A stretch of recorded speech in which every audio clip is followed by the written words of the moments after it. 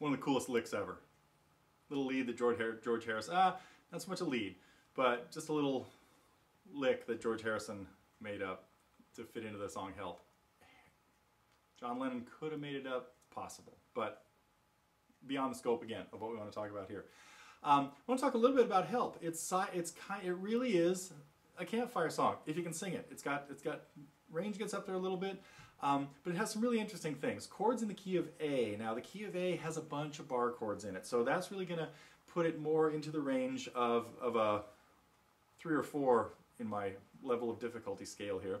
And it has a few little passing bass notes that we're going to be doing too. So the introduction of the song starts on a B minor chord. So you got to be able to play bar chords for this. So B minor, bar of the second, your 3 fingers in the shape of A minor.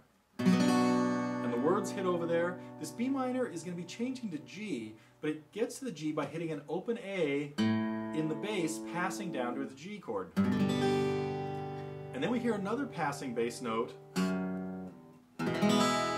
passing down to our E chord, and the A finally resolves the whole mess. So it's kind of interesting because it uses some G's in here, which are not really in the key of A.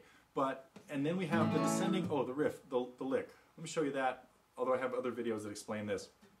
2 fingers at the 7th fret of the 5th string and the 5th fret of the 4th string. And then you're going to do an arpeggio picking pattern with your right hand going from the 5th to the 4th to the 3rd to the 2nd. That's what you hear slowly. Then, and it's 4 of those, each time these 2 notes just descend a half step.